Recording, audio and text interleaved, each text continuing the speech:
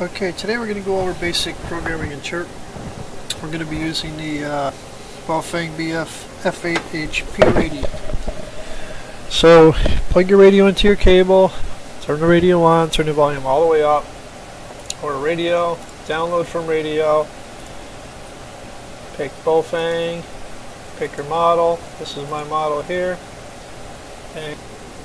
and you'll see it is cloned.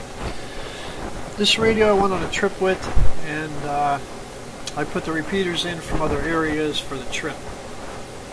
What's nice is you can save this to a file once it's in. So there is all the repeaters I have, all the channels. I have show empty on so you can see the empty channels down here. So what I'm going to do here is I'm going to erase everything. Okay, Control A, boom, we erased it. Now, say I want to put some local repeaters in, you can go to radio, you can go to Query Data Source. I use Repeater Book. Pick your state, we'll go down, we'll pick Pennsylvania. We will pick, let's see, Luzerne County. And I'm going to pick 2 meters for now. Okay. Then we go out to the internet and pull that database. Right here. There's an empty channel up top. So say you want to put these channels into the radio.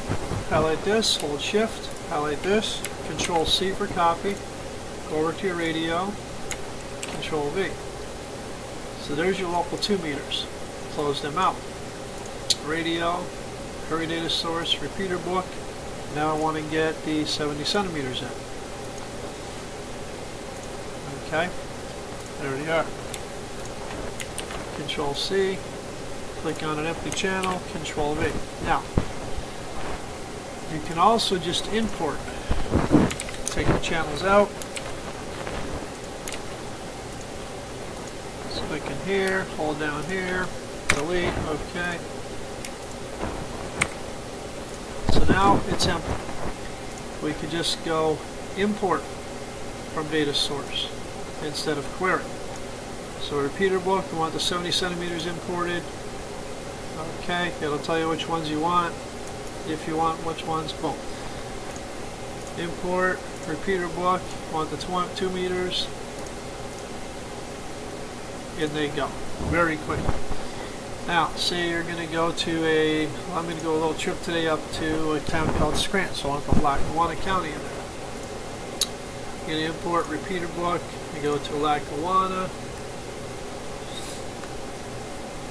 Okay, I'll pull their 2 meters in. And import from data source, and I'll pull their 70 centimeters in. So now we have all the channels here. Okay. If you want to add the channel yourself, all you do is click in here, type in the frequency. You can give it a call sign name if you want. You can tell if there's a tone. Okay, usually there's a tone. Go over here, pick the tone.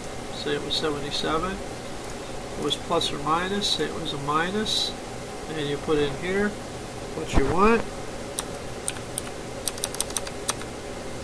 Okay, and then manually put in from radio reference. You can put in your scanners, and you can name them like Luzerne County Fire, EMS, Wilkes-Barre Police.